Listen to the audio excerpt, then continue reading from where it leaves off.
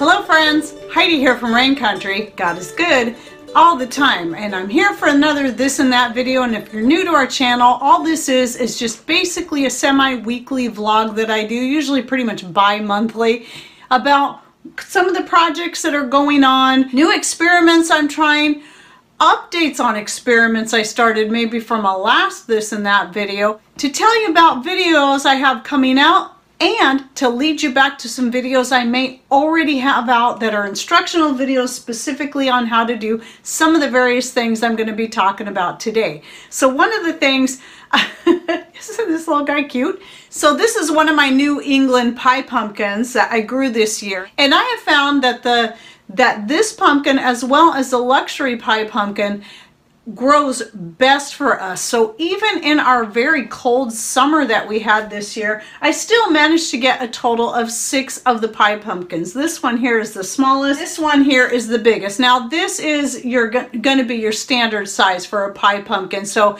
if you're new to growing pie pumpkins, a lot of times we think of pumpkins as always being at least this big or bigger. But when it comes to pie pumpkins, you want to go with the smaller size. So if you're thinking of planting some for next year, look specifically for pie pumpkins, and they're smaller, and I like that because it makes them so much easier to deal with, and they're cute and make really good decor for the fall until you're ready to actually turn them into a pie or put them up. That's the great thing about pumpkins, is that as long as you keep them in a cooler room, they will last for months just like that without you having to do anything with them. There's quite a few squash out there like that. Spaghetti squash is another one that holds up quite well, butternut, and many others.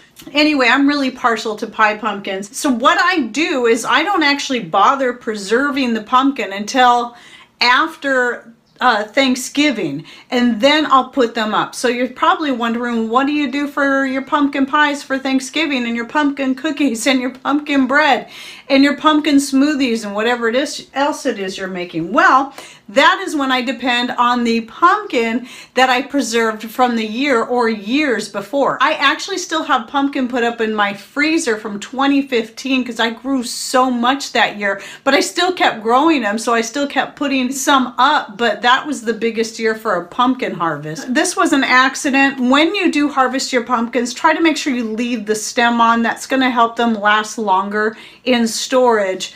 And so this will be the first one I'm working through when it comes time, but by then it will be fully orange.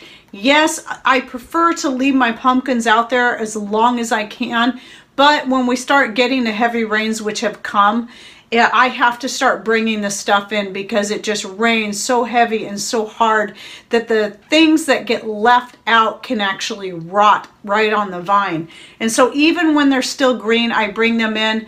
But by Thanksgiving, this will be fully orange for sure. So some people might think that if you pick it green, it will stay that color. Well, it's not true. I've picked lots of squash early before it was fully the color it should be. And then within a month or two, it fully ripened. And it gets that nice orange color that you like to see on your pumpkins or whatever color the squash is that you harvested. So yes, you can can pumpkin, but if you're going to can it, do like I did with those sweet potatoes, and I'll show you a picture right here, is make sure that you cut them up, and I recommend canning it raw, can in chunks, rather than canning as a puree, because it's just recommended you don't do that because of the viscosity of it, so thick that it could prevent the heat from getting fully to the center and killing off any bacteria and stuff that you want to keep killed off inside your jars for long-term storage. So it's best if you cut it up if you're going to can it. But if you're going to freeze it, then yes, go ahead.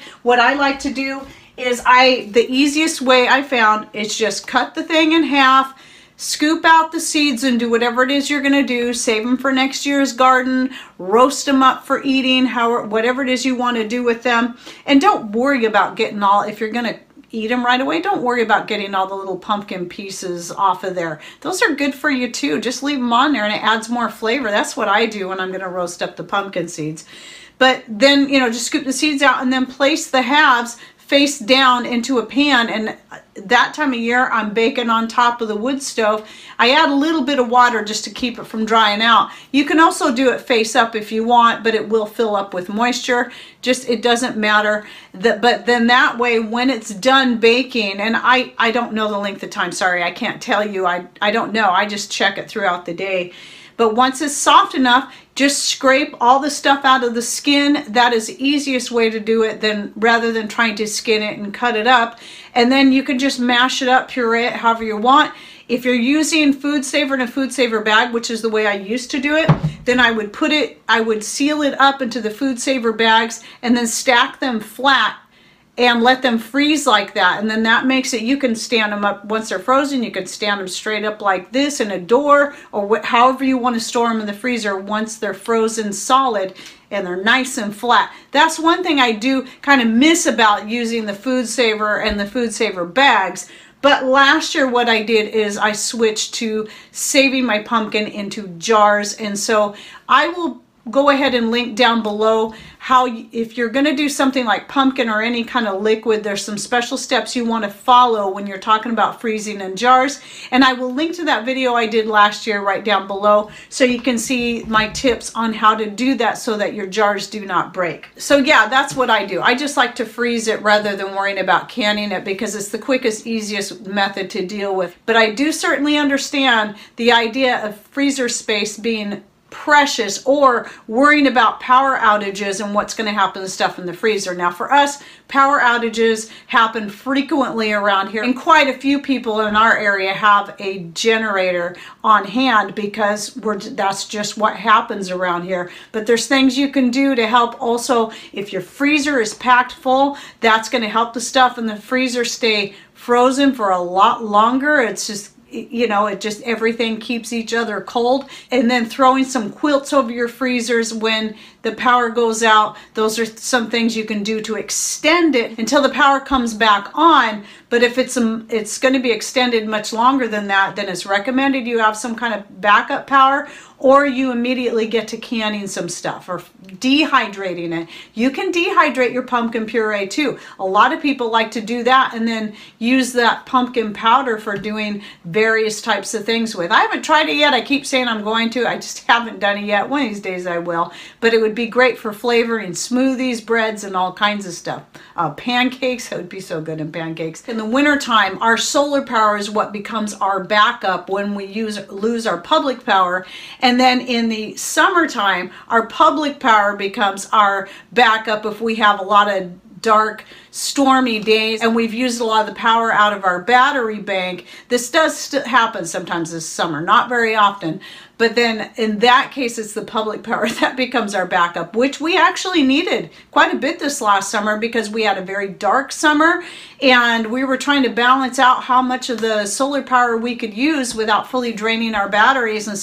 And we ended up having to fall back onto our public power far more than we ever have since we had our solar systems put into place.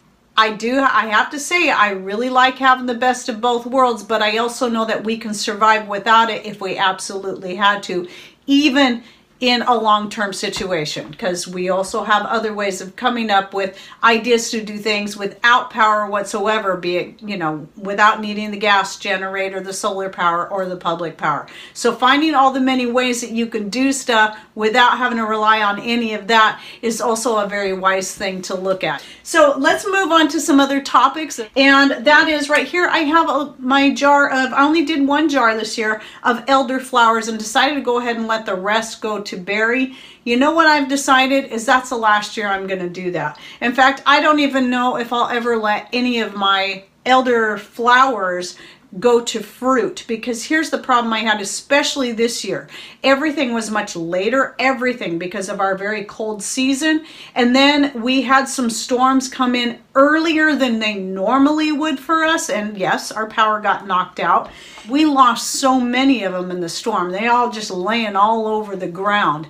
But if I harvest the flowers, I can get a lot more out of the flowers than I can out of the berries. And so the flowers, what a lot of people may not know, do have a lot of medicinal properties, very similar to the berries, that are good for coughs, colds, and flus. And so I'm going to be using elderflowers for making my elderberry syrup. Now, I do have elderberries from the past few years that we've been growing them, and then I even have some from 2015, some organic ones still sealed up tight in a jar from 2015, and these were the Frontier ones that I bought back then.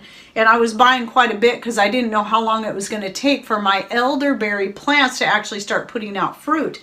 So I'll still be working with these, and I'll be using both actually in my syrup. And I will be doing a new video on that when I do that elderberry syrup, because I like to change my recipe up a little bit all the time. And my recipe is a little bit different than somebody else's recipe because of the types of other things I like to add to my syrup. And with that topic in mind, now that we're getting into the cooler weather and we're going to start seeing an increase of more colds and flus and viruses and so on and so forth, one thing that we started doing is usually like one night we'll have a peppermint tea for my dried peppermint, because our peppermint's done out in the garden. And then the next night I'll usually make up a pot of a spice tea. And one of the things I started adding last year, and I love it, is the star anise. And then, or star anise, sorry. Whatever, I always want to say anise. Anyways, the star anise, this is what's actually used for flavoring licorice rather than the licorice plant itself, because the star anise has far more licorice flavor and scent. And oh my goodness, it's so good, and it's so healthy for you. And one of the properties, especially for this time of year, about the star anise that is really important to know, it's one that's at the top of the list for being an excellent antiviral. In fact, it is used in the making of Tamiflu. And so not only is it delicious and just has a wonderful aroma, and makes it very tasty tea, especially when you're looking at this time of the year. This is a great way to help prevent viruses, or to even help your body cure itself of a viral infection when it has it. So consider getting yourself, if you're not able to grow it, consider stocking up on some star anise. This is the organic Frontier brand. I will go ahead and link to it down below. I like to buy in bulk from Amazon. I did a video on antivirals that I will link to down below. And in that video, I also showed how I made a pot of tea using the star anise, some cinnamon sticks, and some other herbs for making a nice, powerful antiviral tea. So you might be interested in checking that out and just learning more about your various antivirals and things you might want to consider growing for next year, or stocking up on to have in your herbal medicinal pantry. And now I go back and forth on nut milks. I love making my own homemade nut milks, even though I'm not vegan. I've been vegan a few different times in my life, and for the long run, it's never been a healthy diet for me, but I do still like certain vegan related things. With my experience of being a vegan, in the past, I've learned how to do a lot of things and taught myself, and one of the things is making my own nut milks, because the ones that you can make at home are a lot healthier and so much cheaper to do it that way. Because I mean, we know nuts are expensive to begin with, but you can get so much more out of it, out of your nuts, if you can make the milk and then make yourself some flour out of the pulp. I have lots of videos on how to make different dairy-free milks, as well as your own white sauce for fettuccine, or even a vegan cheese. I'll go ahead and put that whole playlist down below. And I have another video coming out soon on making almond milk. The first half of the video is the instructional part about making the almond milk, and the other half I talk about other variations and how to use them. And so be watching for that video when it comes out. So one of the things I tried most recently was doing Brazil nut, almond, and hazelnut, and that turned out to be a pretty good blend. Now I've tried blending all of those with pecan and something else, and it was okay, but I would say it was probably my least favorite. Well, my very least favorites when I've been trying different milks was the pumpkin seed milk. I thought that one would taste really good, and no, I didn't care for it. That was something I ended up using in more of a savory dish for making gravy, rather than something that I'd want to put on cereal or add to my coffee. And then the other one I personally didn't care for as much was the hemp seed milk. but some people really like it, and I do have a video on that too. And you can find it in that playlist. So anyway, sometimes I enjoy my coffee in the morning totally black, and sometimes I like it with a little bit of nut milk. I never like sweetener in my coffee, but I really like the nut milks in there, and the blend that I just did was really good. But I think the next one I'm going to do is just going to be plain pecan, because that's another one of my favorites. Just depends on the mood I'm in. But anyway, so I'm not going to start it today because it'll be too soon. I've got enough of the blend, the last blend I made in the refrigerator, to last me for a couple more days. So I'll probably wait till tomorrow to get the nuts soaking. When you're making your nut milks and stuff, you always want to make sure you stay a day ahead, because you want to let them soak for at least 24 hours. Oh yes, and there's also coconut milk.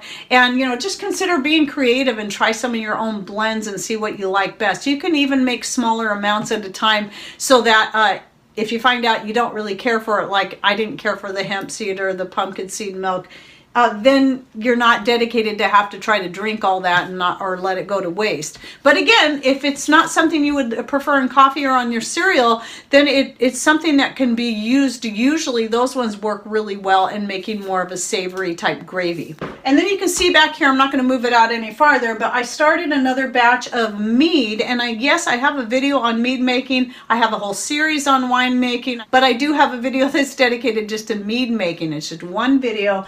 And so this one here is actually a blueberry mead, and I made this one from the freeze-dried blueberries we got from Deep South Homestead last summer, summer of 2019, when we did the carousel package that we started here and we sent out to various other YouTube channels around the US, and then it came back to us. One of the things that was in there were some freeze-dried blueberries grown at Deep South Homestead, and they had Barry over at Empty Hammock freeze dry them up for them, and so we got those, and they're really good. And I decided to use some of them to get some blueberry mead started up. Now, a lot of you guys know that I don't drink, but I do really enjoy making wine and mead. I use wine a lot when I'm cooking. I use it for making extracts, whether it be medicinal or flavored extracts, and I also use it for a source of barter. So we have a lot of local fishermen, whether it be deep sea fishing or river fishing.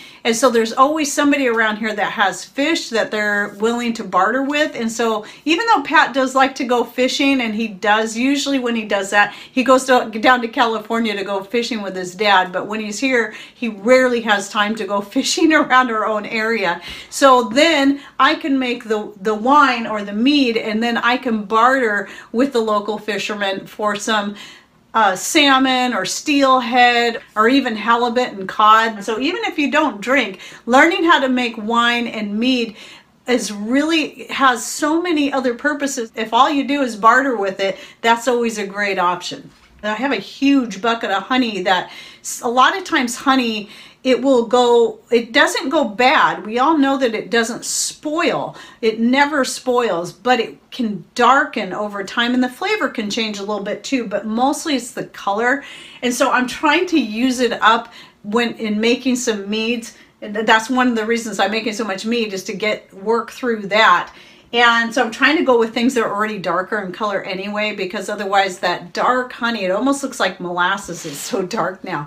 It really changes the color. You know, if you're looking at something like the strawberry mead I made, it had a good flavor, but the color just looks a little off for being strawberry. So I'm looking at things that are darker in color, like the blueberries. And then the other thing I think I'm going to try is throwing some vanilla beans into the mead and just do it that way. Just throw in some, I'm actually going to split them down the center lengthwise, and then put them in the jug with the honey, water, and fermentation starter mixture, and then just let it go ahead and ferment with the vanilla beans right in there. Since it's already going to have a brownish color anyway, I think that would work just fine with the vanilla beans. And then that would also work well for making more vanilla extract, because it's already going to have some vanilla flavor in it, and then I can use that and make an even stronger vanilla extract if I use that. But I still, when it comes to the vanilla extract, I still prefer using this spiced rum for that. Everything, all the other extracts, I like to use my homemade wine and some honey mixed in with it. But the vanilla, just the best flavor is with that spiced rum. And I like to get it at Costco for the best price. This is, I talked about this in another This and That video, and this is the infused oil I had started 2 months ago. Actually, yeah, just a little better than 2 months ago. And this is specifically for my muscle rub. And so I'm going to be redoing this video as well, this video recipe, because that other one is really old. And this is going to be a little bit different than the one I did there. I'm just really kind of upping my game on that. So this is ready to strain, and I'm hoping to get that video shot real soon. Oh, and I wanted to mention too, I set this here so I wouldn't forget, if you're going to my store and you're one that's been enjoying buying our soaps, I'm sorry I don't have any up right now. I do plan on getting back into the soap making again. It was one of the things I just had to cut for the time being because things had just been too crazy busy with the harvest and the collecting of the seeds and putting the seeds up on the store. But anyway, the soap making was one of the things that I had to stop. This is the last soap I have left, and I don't even have it listed on the store, and that was actually just by accident. And I figured I'd leave it that way so it would remind me to get more made. So I'm hoping that in about a month I can get started making the soaps again, and I'm going to narrow down the amount of varieties I have to just a few. And that will also help keep me from getting too stressed out if I only have a few different ones to keep up on. But then it'll still be, once I get started making them, it'll still be another month out before they're ready. And I'm still taking custom orders for skirts and aprons. And if I ever get time, I try to get a skirt put together or an apron to just put directly on the store. All right, well, that's a lot of information, like usual, to throw out at you. And if you can't absorb it all in one go, then go ahead and listen to this video again, because I know I talk fast. That's just the way I am. All right, well, thanks for watching. Take care, and God bless.